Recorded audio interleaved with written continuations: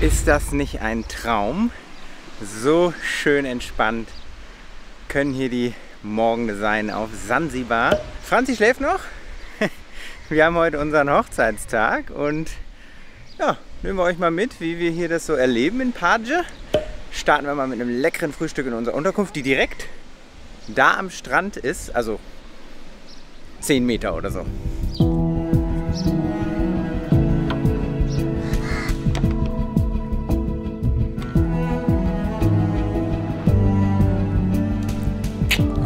Zum Hochzeitstag. Ach so, voll schön. Wenn wir hier morgens aufwachen, dann können wir immer direkt zum Meer rausgucken und da steht eine Palme so ganz malerisch schief und man hört das Meeresrauschen und die Vögel. Das ist voll toll. Wollen wir gleich frühstücken gehen? Wir sind ja schon den 3. Tag hier und hier gibt es immer jeden Tag so ein richtig geiles Frühstück in der Unterkunft. Immer mit einem anderen Superfood. Mal gucken, was es heute gibt. Gestern gab es Kurkuma mit, was war das Witziges? Keine Ahnung. Lassen wir uns mal überraschen. Du bist schon voll am Schwitzen. Ja, ich bin auch schon eine Stunde hier durch den Strand gelaufen und habe Footage gemacht für die Atmosphäre. Frisch geduscht. So, Frühstück.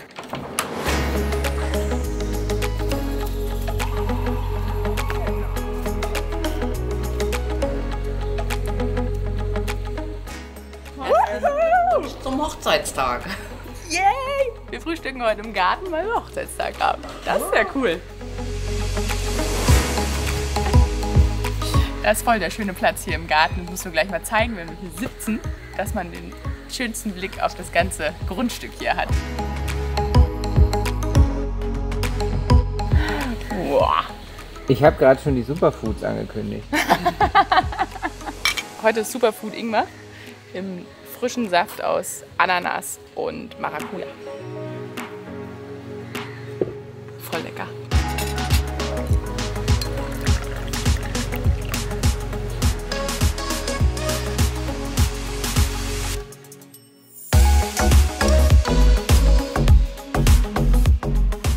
Ja, was richtig cool ist, die Besitzerin hier, Elske, ist eine Deutsche, macht selbst Marmelade und wir haben jetzt, glaube ich, den 3. Tag und die 4. Marmelade, die wir schon aufgetischt bekommen. Das heißt, heute gibt es mal Blueberry, also Heidelbeer-Mango und so eine Hibiskus-Variante. Hibiskus mit Lemon.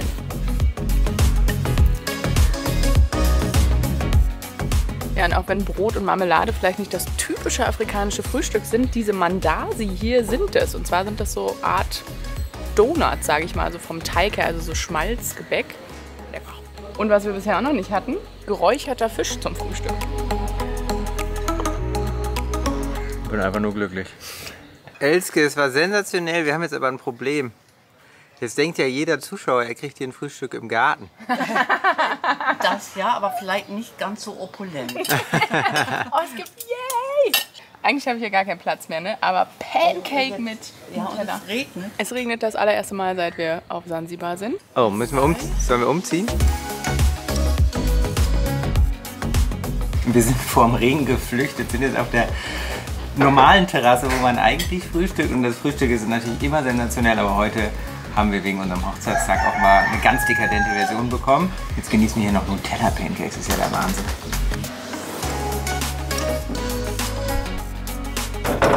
Ja, die Sonne ist wieder rausgekommen und das ist doch der perfekte Moment, um einen Strandspaziergang zu machen. Und dann nehmen wir euch mal mit an den Strand von Paje.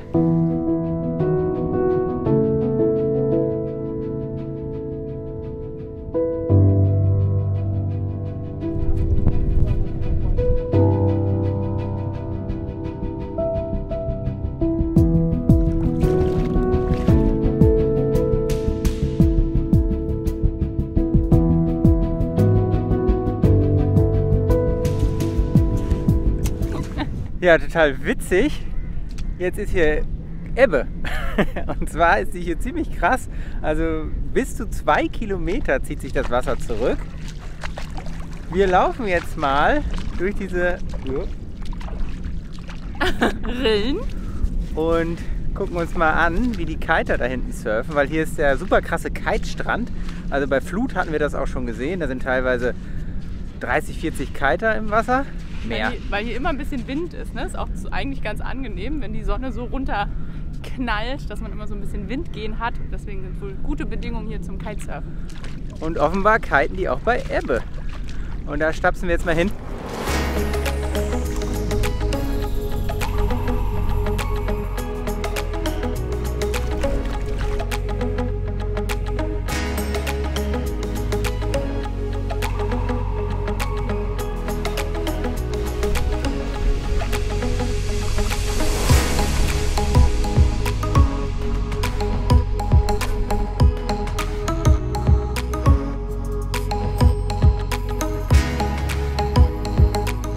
How's he doing?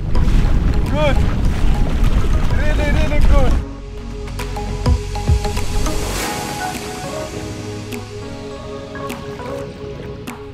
Ja, also so eine richtige Abkühlung ist das Meer hier nicht. Es ist nämlich Badewannentemperatur. Also ich würde jetzt so mal schätzen, zwischen 25 und 30 Grad hat es.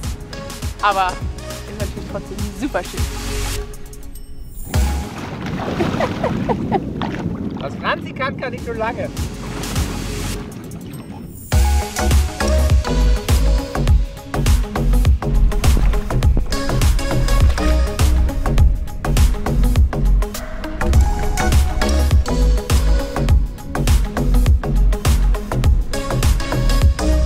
Wir haben uns jetzt ein Plätzchen hier im Schatten gesucht und hoffen, dass gleich jemand vorbeikommt, der uns eine Kokosnuss verkauft. Wir haben nämlich schon letztes Jahr auf Sri Lanka mit einer Kokosnuss auf unseren Hochzeitstag angestoßen. Und vielleicht können wir es ja zur Tradition machen und das heute wiederholen. Sieht gut aus. Da sehe ich doch schon das Obst auf dem Kopf. Pineapple, Banana, Maracuja, Ananas, Passion, Watermelon, Papaya. Okay.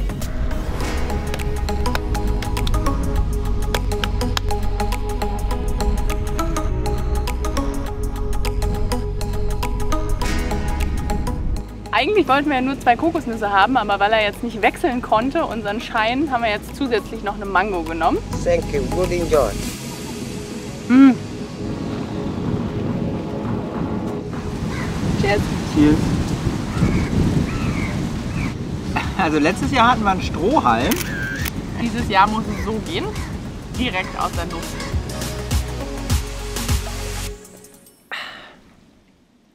Ja, mega lecker. Kokosnuss ist immer saugeil. Und das Fleisch ist auch richtig lecker. Wir gehen jetzt mal zurück zur Unterkunft. Mal gucken, ob die uns das da aufhacken können. Und dann zeigen wir euch auch mal unser Zimmer. Das haben wir irgendwie noch gar nicht gezeigt. Mr. Sunny kam noch mal vorbei. Mr. Sunny, my name. Mr. Sunny, okay. Ja. Und hat uns die Kokosnüsse netterweise aufgehackt und das Kokosnussfleisch lose gekratzt. Können wir das jetzt doch noch am Strand essen. So, jetzt können wir die Kokosnüsse hier lassen. Aber in unsere Unterkunft gehen wir natürlich trotzdem zurück und zeigen euch gleich mal das Zimmer. Willkommen in unserem Zimmer in der Villa Kyoto hier in Paje. Und ich zeige euch ganz kurz die wichtigsten Sachen. Bett, schön bequem, groß genug und vor allem mit passendem Mückennetz, um die Moskitos fernzuhalten.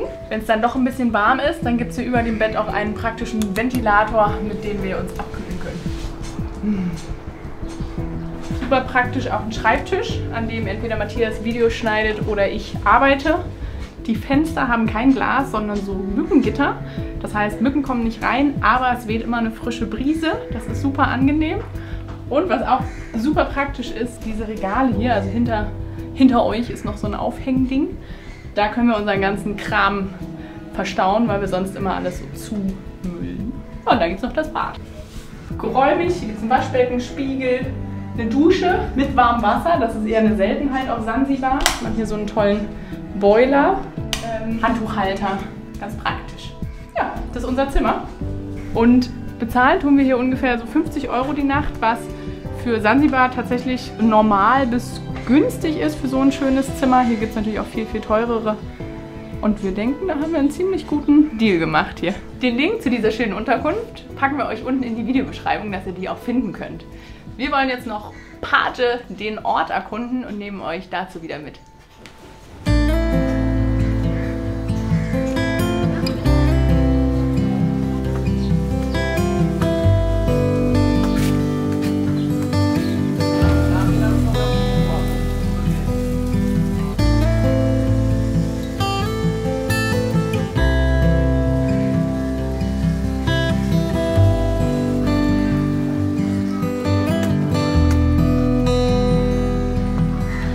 Boah, die Sonne brennt ohne Ende heute.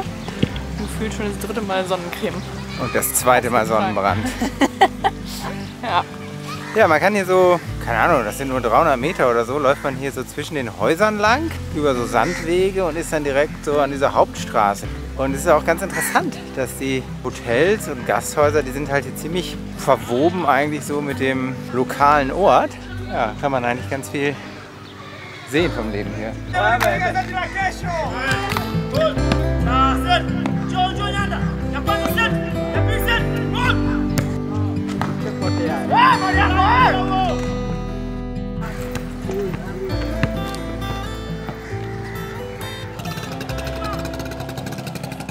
Und es ist natürlich krass, so den Unterschied zu sehen, ne? Zwischen einerseits eben diesen Hotels, die so auf die Standards der, ich sag mal, westlichen Touristen angepasst sind und dann eben diese ja, extrem einfachen Häuser, die zum Teil keinen Strom oder fließend Wasser haben. Ne?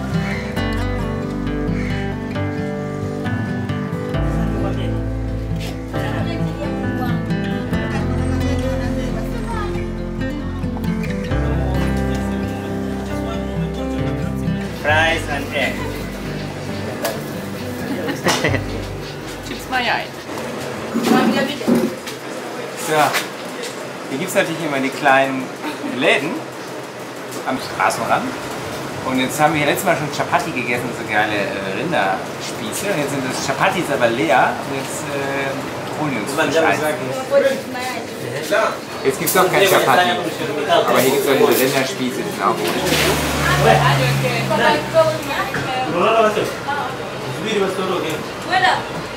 Wie lecker gewürzt. Ich liebe Streetfood. Immer. Das ist immer geil. Muss man Chapati mal einander mal essen. Thank you.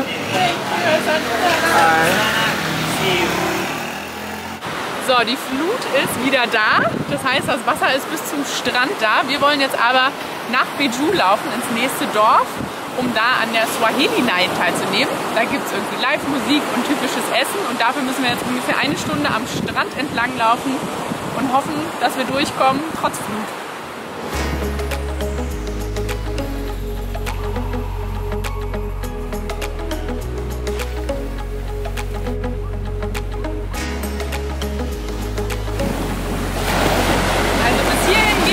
Aber da vorne ziemlich tief. Wir können halt hier oben lang klettern. Oh, voll rutschig.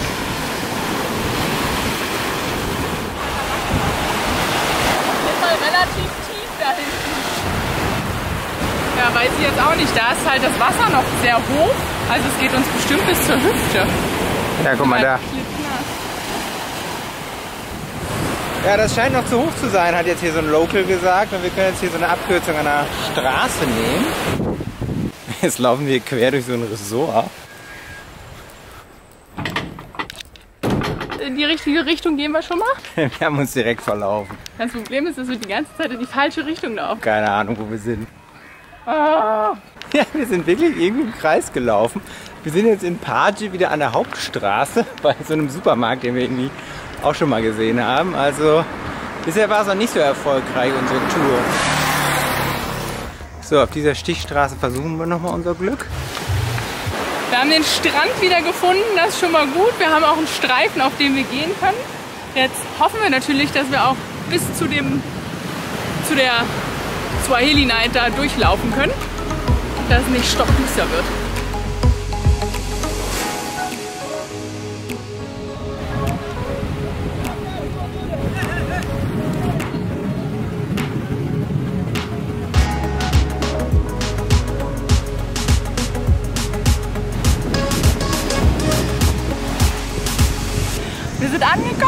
Juhu! Und es ist noch nicht ganz dunkel, können wir also noch sehen, wie es hier aussieht.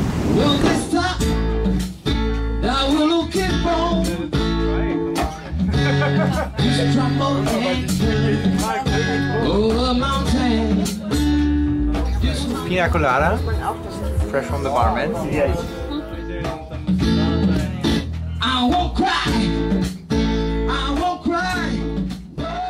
Wir sind zurück in unserer Bude hier in Paje. Wir haben da jetzt so ein Suaheli-Abendessen gehabt. Ich habe das Ganze Sansibar-Tapas genannt. So. Mit Oktopus und Thunfisch und richtig coole Sachen. Und was mir auch immer wichtig ist, dass man das lokale Bier probiert. Und ich hatte jetzt Kilimanjaro.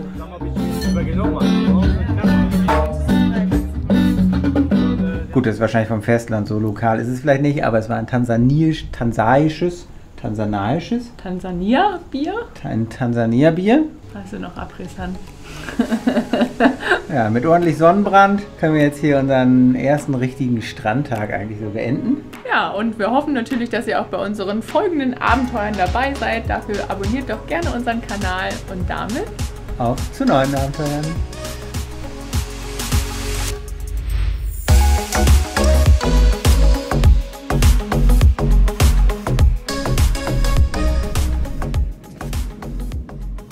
Die Kamera holt irgendwie keiner für mich ab.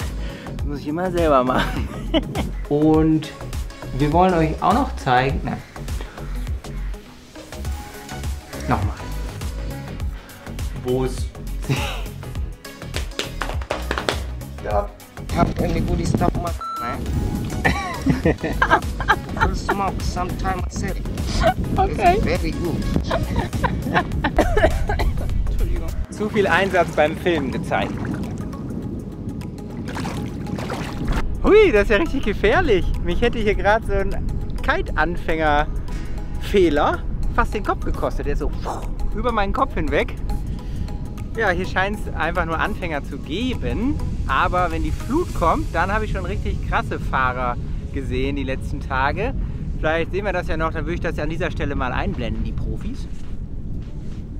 Aber vielleicht auch nicht.